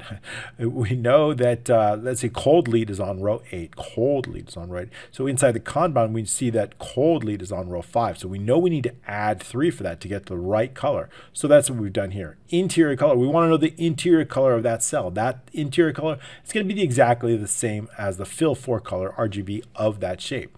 Then what I want to do is I just want to set the text. That text, we've already built out this string string variable, and that is the shape text. Okay, so we've figured that out. That shape text is going to automatically go in here. Great. So now what about an icon, right? I want to add this really cool little icon inside here. We know we've got them based on a folder, and so we can add in there. So if, just want to make sure that we have a correct path for that icon. So if the icon path VB directory doesn't equal empty, that means it is an accurate path, then we simply want to add it. We're going to insert the pictures called the icon path. We're going to give it a specific name called header icon and the status column. Okay, also including that full word header. That's important. And then what we're going to do is we're going to set the aspect ratio to true, making sure we lock that. We're going to set the width of 13, current left position plus 5 in the top position. What that's going to do, it's going to position a little bit down and a little bit to the right of the top edge of this shape. And that we set the icon. Very good. That's it for the icon. Then what I want to do is we're done. We are all done with the top position. So what I want to do is I want to set that shape. So we're going to set the top position is equal to the top position plus 1. I want to update the top position. And we want to do that because we're done with the header. And now what I want to do is I want to set the new top position for the first. There's a macro that's tied to this. We'll get into that in just a moment. So I want to set the new top position based on the first card, that first contact card. So we're going to reset, update that top position based on the current top position plus the height of that sample, right? I want it to be right there, plus 1. So there's a tiny little, if we zoom in here, we see there's a tiny little space between those two. That's why we use the plus 1. So that's going to set the top position for that first card. So setting that up, once we have that, we can then build the card. So we can add in the contact cards. So now what we're going to do is we're going to run a loop, and that loop is going to be based on this context. So I want to run from 3 to the last results row. I want to add in a brand new card for every contact and putting it right here. Okay, so we can do that with here. So running that loop, contact ID is going to be located in whatever's in AD, right? The shape text is going to be based on whatever's in AE. We'll use the notes, right? So excuse me, AE, I want to know AE, that contact name. The shape text is going to start out with that name, AE. Then what I want to do is I want to possibly add in the total, right? But only if AG contains a value, if it does not equal 0, right? What do I mean by that? If we take a look in here, obviously there's no cold leads, warm leads, and prospects don't have any values associated with it. There's no project. But if we have associated it with a project, what I want to do is then I want to add in that amount right here. I want to add in the dash and that amount right here. But we can check, how do we know if there's a value associated? We look here in AG. We see, is there a value associated with this? And if there is, then we want to make sure that we're adding that in. So we can do that with the following. If AG does not equal 0, then the shape text is equal to the shape text, whatever's there, a dash, plus again, whatever is in AG, and formatted it with this. Okay, so that adds the amount in. Now we are ready to add in the notes. Now we are ready to add. So now I want to add in the notes. So now I want to continue. The shape text is equal to the shape text, whatever's we've previously put up there, and a brand new line, the line below, and whatever is now in AF, which is the note. So I want to add in those notes to the second line. That means on the first line, first row, we're going to have the name and the amount, and the second one, we're going to have notes. Okay, so that puts the notes in there. Great, so now what we can do is we want to, now we've got all the correct shape text. We know the text that we're going to add to that shape. So we are ready to duplicate that sample and create the shape for that, just like we did with the header. But this time we're going to focus on this shape. So it is this context sample shape that we're going to be duplicating. So the shapes contact sample, duplicate, giving it a unique name using contact, and of course the contact ID, setting up the left position and the top position. And also I want to set the width, again, just like we did the top card, based on the column width and then subtracting 10, setting the exact same width. Filling the text frame based on that shape text, so adding in the shape text, add in shape text. And then also, again, I want to set the color just like we did before. The fill color is based on the admin column F and the status row +3, setting that shape color. That's it. Now we're ready for the next card, but all I need to do is update that top position based on the height of this plus whatever the current top position is. So the top position is simply equal to the current top position plus the height of the contact sample plus 1. So that updates the height for the next card. So we're just going to loop through that. That's it. That's all we have to do. Then, right, once we get through the first column, once we get through that column, all we need to do is, remember, we're looping through the columns, right? 4 to 12. These are looping through those statuses. We're looping through each status. So once we get done to the next status, what I need to do is I need to increment the column. It's going to go from 7 to 8. So we need to keep incrementing that column. We can do that with this line of code right here, all the way at the bottom. Status column equals status column plus 1, incrementing that column to the right. Resetting that top position, right? When I move that column over, I need to set that top position, again, back to that original top position based on row 3. And so we can do that right here. Top position equals row 3.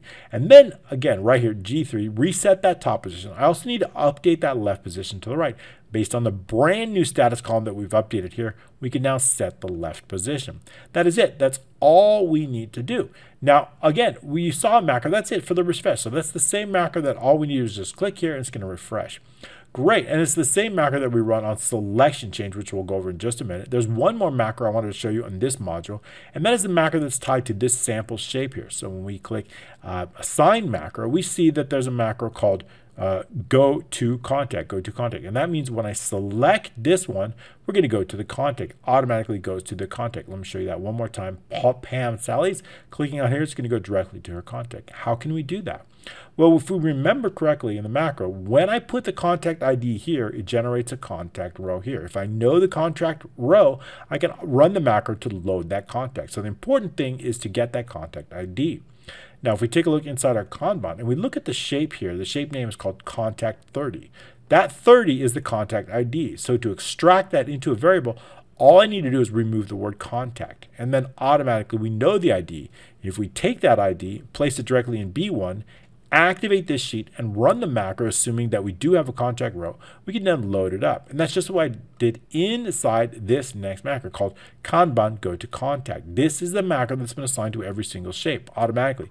If we assign a macro to this shape, it is that same macro that gets, when we duplicate it, it's already assigned. So I don't need to duplicate that macro again and again and again. I don't need to do it through VBA because it's already assigned to the sample. So it gets automatically assigned to any shape that I use to duplicate that with. Okay, so it's very simple. Again, I want to extract that ID. So all I need to do is remove the word contact, and we can use the application caller. Just another FYI, if I try to run this macro from here, it's going to create an error. And that is simply because there's no shape that called this, right? It's only called when we click on the shape itself. Right? So keep that in mind, that anytime we use application caller, we always need to run it from a selected shape. So what we're going to do is we're going to remove the word contact. We're using the replace function and replacing it with nothing. And that's going to extract the contact. It's going to leave us with the contact ID no matter how many digits it might be. We're going to take that contact ID, we're going to place it inside the context in B1. We're then going to activate the sheet, just as I mentioned, and then we're going to load the contact. That's it. That's all we have to do to run that macro. Very cool. There's a few more macros on selection, just one more macro on selection change. So let's get into that and take a look inside our Kanban. And we just have a little bit based on the worksheet selection change. If the user makes a selection change anywhere between E4 and E12, all we need to do is check or uncheck it based on the current value. If it's checked, I want to uncheck it. If it's unchecked, I want to check it. And so to do that, we can just check here. First of all, we're going to shut off application screen updating. That helps things go a little bit farther. If the target value equals character 252 is exactly the same as that check mark using the Wingdings font. So it's the equivalent, and that way we can use the character equivalent of that checkbox. If it is currently checked, we're simply going to clear the contents. If it's not checked, we're going to simply add it. And then we're going to select another cell, and that allows us to make multiple selections on a single cell as long as we select another cell. Then all we need to do is simply run the macro to refresh it and then turn on application screen updating. That is it. That's all we have to do, simply to select it, and then it's going to run the macro based on those selections. All right, very cool. So that's the Kanban. Very, very cool. I'm glad I got to show it to you. Lastly, before I let you go, we're going to show you how we created this really incredible dashboard, right? This dashboard contains a sales funnel, a period by contact, customers acquisition costs, and a project summary. We do that with some pivot data. So we're going to go over this pivot data to see just how we did it. Great. As you can see, we've got some pivot data set up here. We look at pivot analyzer. I've got one called status, right? And this is based on the status. And basically what I want to do is I want to count all of the statuses, and I want to put them in this really cool chart here. Now, of course, Excel does come with some sales funnels, and I just didn't like the sales funnel. If we take a look inside here, we add some additional information here, we can add in our own sales funnel, but it just was kind of didn't look very good, right? So if we take a look in here, we can add our own funnels, but it's not very good. That it looks like this kind of square, but I wanted something a little bit nicer. So all I did was I designed some shapes around that and then brought in the data using linked, right? So I want to have some linked data. So I want to make sure to link it. So I've linked it to the original pivot data results, and it's going to be based on some filters, right? So I want to know, in fact, I don't want to show inactive. So I've hidden the inactive here. Sorry, that's a little bit off the screen. I only want to show this information. So if we take a look inside the show field list here, we see that we have some information. What I want to do is I want to show the status, right? And I want to count the numbers. So all we're doing is showing the status and counting those. So I want a total count. And then again, I'll just simply sort it. I want to make sure that we're sorting from A to Z and sorting the multiple options, right? I want to sort here from the largest to the smallest, Make sure that. Then I have this linked data here. This is going to link it, simply just a link using the links that I can link to that pivot data here. Then what I want to do is I want to create some additional shapes. So I created this. If we go into the dashboard, and I created this shape here. So I've got some individual shapes simply using the trapezoid, and I colored them associated. So if we take a look inside the color, right, just to see how we've colored that, and I want to format that shape, and I've given it just this tricolor shape. The only difference is this middle one, I've decided to give it a transparency of 50%, and the left and the right one have full, no transparency, and that gives it this kind of nice look. And I've done that with every shape inside. So that's all we really need to do inside that. So update that to do that. And then I've done it for every shape, and then I've given it a specific color that matches the color of our original inside our admin screen. I wanted the color somewhat close to that. And then what I did is to just create shapes on top of that. So if we take a look at this, you see this is based on the pivot data A4. This is based on the pivot data E4, right? So we've got our pivot data information here, A5, and then our pivot data E5. So that's going to keep track of it, right? So it's just simply linked to our pivot data here. Just simply linked to here, whether it's E5 or I5, it's simply linked that. That's all we need to do to have the status and quantity.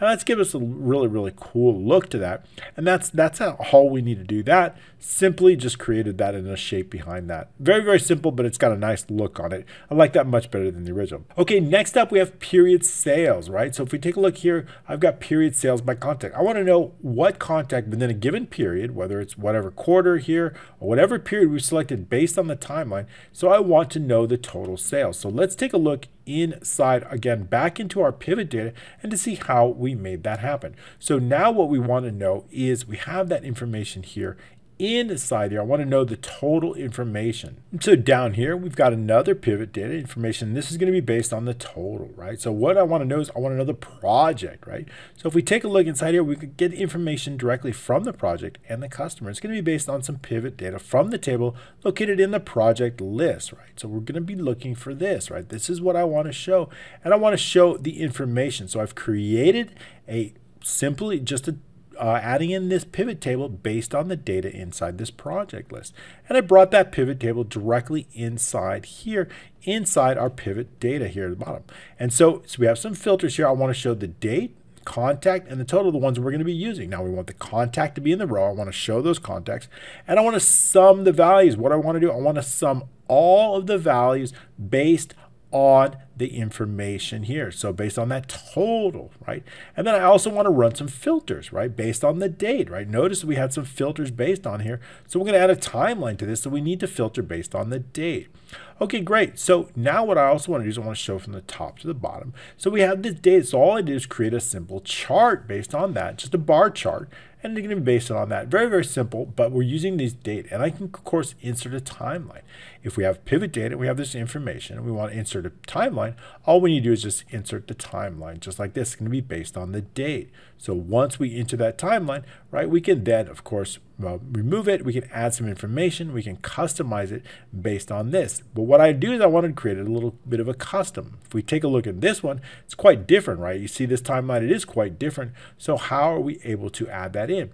Well, all we did is we use a custom. So inside here, if we click on the timeline here, we can create a brand new, we can duplicate any one, and then we can customize it. So this one here is a customized one. I'm able to duplicate. So we've given it a whole timeline. I'm able to format that. I'm able to give it no fill. I don't want any color on that.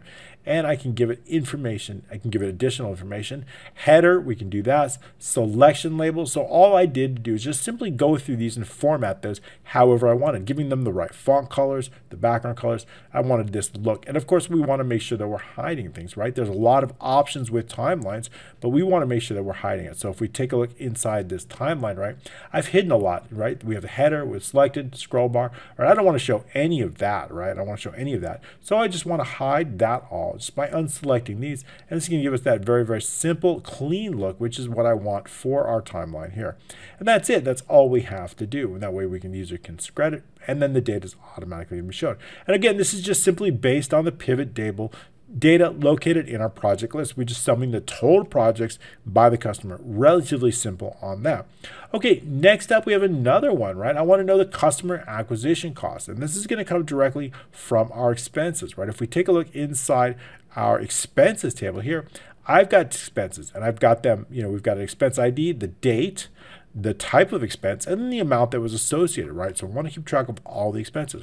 But what I also want to know is how many new contacts we had in the period. So I want to know how many, of course, the total number of new contacts, and I want to know the total number of expenses. So we can bring that data inside the pivot data, and that's just what I've done here. So we take a look at this. What we're going to do is we're using the pivot data here.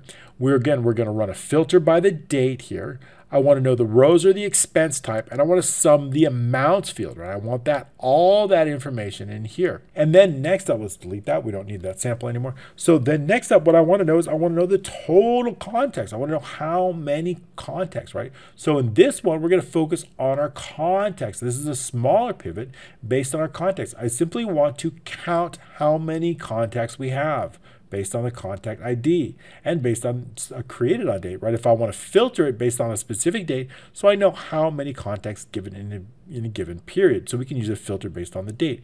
And what that's going to do is going to put this right here, that data. And then I want to simply link to that so I know the total number of contacts.